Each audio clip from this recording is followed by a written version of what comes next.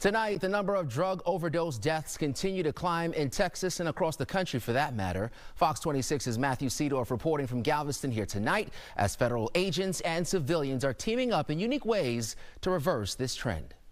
An intense war against illegal drugs only growing more urgent. Cartels are ruthless, and they're going to try any means to be able to flood our streets with drugs. Federal DEA agents in Galveston County seizing large amounts of meth, heroin, and fentanyl. What do you think is the #1 problem right now?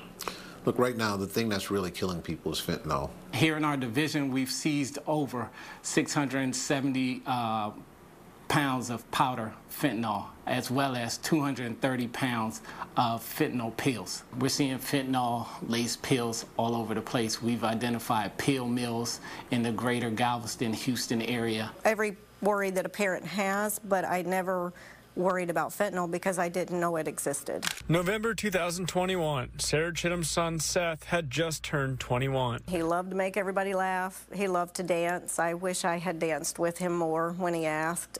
He wanted to be a chef. Diagnosed with PTSD, Seth bought what he thought was a Xanax pill before going to sleep at a friend's house. He took it, and she found him dead the next morning in the bed. Fentanyl stealing her son's life. Anybody that does any kind of drug, it should be a mistake. It should be a mistake they learn from. It shouldn't be a mistake they die from. We chose to use this style, and so this is Narcan.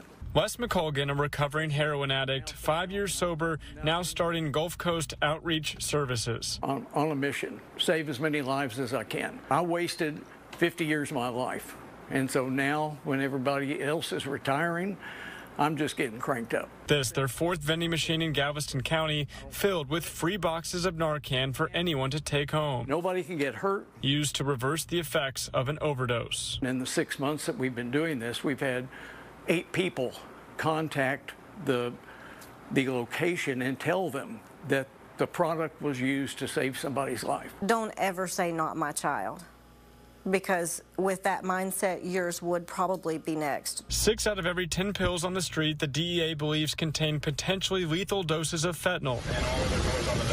Authorities working hard to hold those drug dealers accountable. If we can prove anyone has had a part in that death, you will go to jail for this. Reporting in Galveston, Matthew Seedorff, Fox 26 News.